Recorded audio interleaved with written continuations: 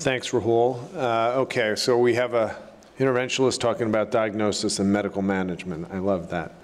All right, here are my disclosures again. Okay, so I think we've seen some of this data already. We're dealing with a very significant problem, and just kind of the cut to the chase. PE is the third most common cause of cardiovascular death, and you can see 10% are fatal within the first hour, and this is a very significant problem. When we talk about recurrent VTE in patients who have PE, it's usually in the form of PE, and so this explains a 2 to 3-fold higher mortality. And anywhere between 15 and 20% of patients with a PE will die within a year of diagnosis, and a lot of that is due to their medical comorbidities. And I think you also saw this slide before, so I'm not going to spend too much time on it, but suffice it to say, it is a very significant cause of death in this country, even more than some of the things that get a lot of press.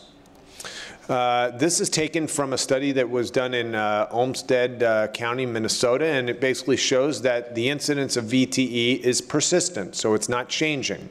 Here, from a study in Worcester, Massachusetts, we see the incidence of VTE is increasing. We know that PE accounts for a lot of surgical-related deaths, and you could see a 1-year case fatality rate following major surgery in about 1/3 of patients. And I like this slide because besides mortality, which we spend a lot of time talking about, those of you who may be involved in hospital administration are very concerned about readmission.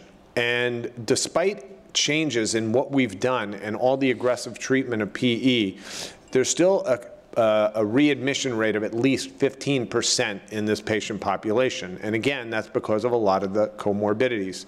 So we're going to talk about why is this and what happens. Well, again, the interventionalist perspective, the RV is very important in the pathophysiology of PE, and how much the RV is affected will dictate what happens with the patient.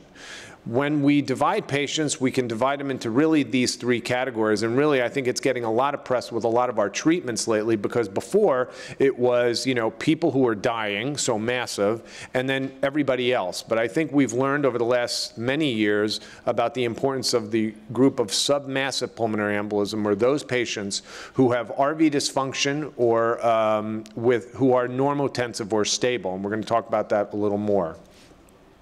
Here, the European guidelines from their cardiology society divided the patients, and they took that submassive group and they call it intermediate, and they basically separated into intermediate high risk and intermediate low risk, depending on whether or not they had signs of RV dysfunction on both biomarkers and imaging, or one or the other.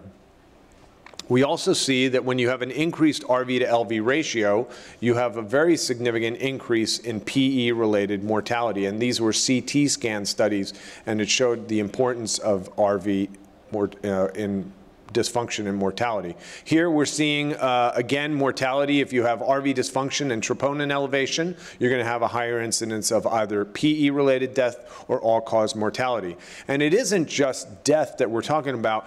The more patients who have RV dysfunction on imaging, this taken from the Italian PE registry, and troponin elevation will have a significantly higher, almost a 17-fold increase in deterioration requiring escalation of therapy. Here, this shows you what's the importance of having a DVT. So a lot of people say, well, we've made the diagnosis of PE, but how important is DVT? And you'll see here that with DVT in these patients, you have a higher incidence of death. And this was taken from a large meta-analysis that was done. Again, this chart that you've seen before, separating from the heart guidelines of massive, submassive, and low risk or minor. But we know that this massive population, and I think you're going to hear a little bit more in a bit, is a very heterogeneous population. You'll have those patients who have massive PE who are truly crashing and dying, and then those who are actually closer to, let's call it a stable massive. And they qualify based on, say, hypotension and the need for vasopressor support. As far as submassive pulmonary embolism, taken from the AHA guidelines, really there's things that are not in the definition that we may use to help further substratify these patients. So, for example, heart rate isn't included in there, the amount of clot, whether or not you have leg DVT or hypoxemia. Many people use the PESI score, or even more commonly now the simplified PESI score, or the S-PESI score, to help further stratify these patients. And here, this is a paper that was published that looked at taking all of these measurements and looking at a composite index to look at the 30-day complication course. And basically, with combining DVT, the PESI score greater than 0, BNP, and troponin, if you had a combination of these four, you had a 5-fold increase in adverse 30-day outcome. And here, this is just a simple algorithm that the Europeans have in their guidelines for how you're going to treat the patients.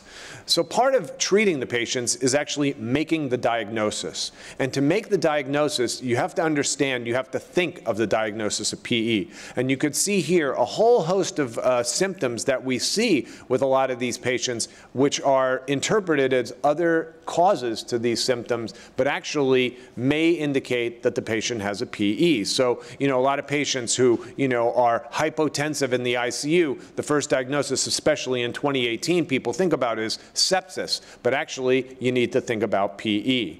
And there's a variety of imaging tests that are done.